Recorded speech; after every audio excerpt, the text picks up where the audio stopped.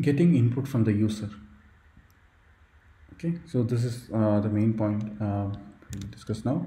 And so again, I wrote stdio.h and I have int main here.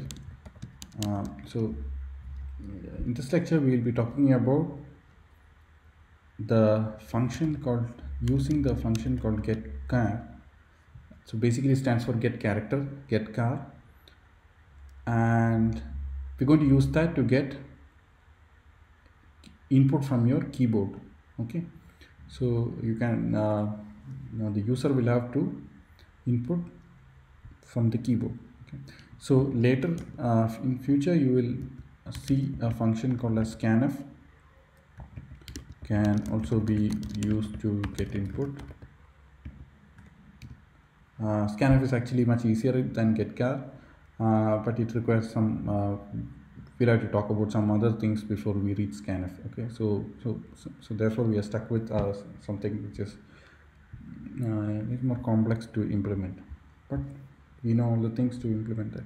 Okay, so getchar c equal to getchar. So what is it? Let me just printf. Okay, so getchar basically takes one letter from your keyboard.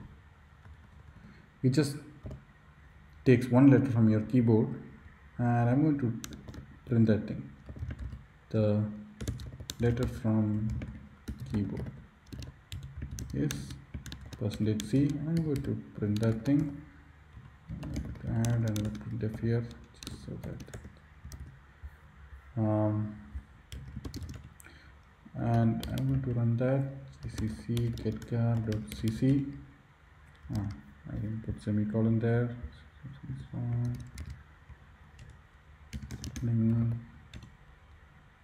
It's waiting for me to input something.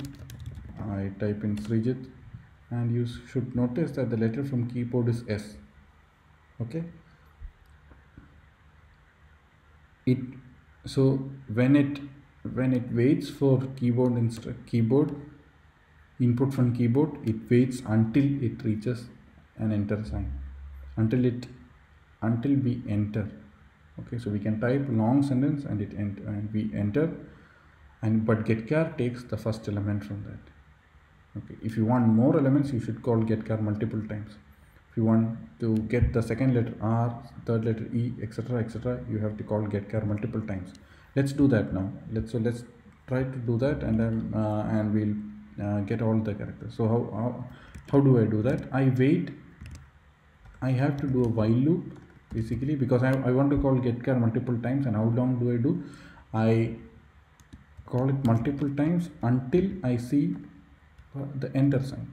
Okay, and an enter is basically a new line, right? Once you type in enter, you go to the next line.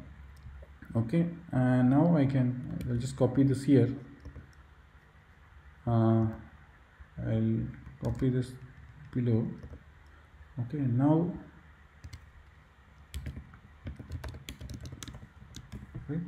you should tell me what happens now, right?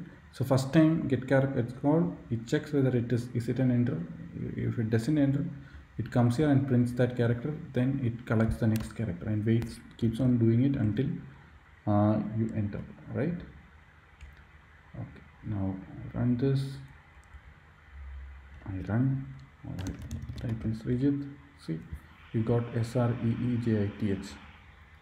Okay, so the getchar, I can call it multiple times and get each letter one by one.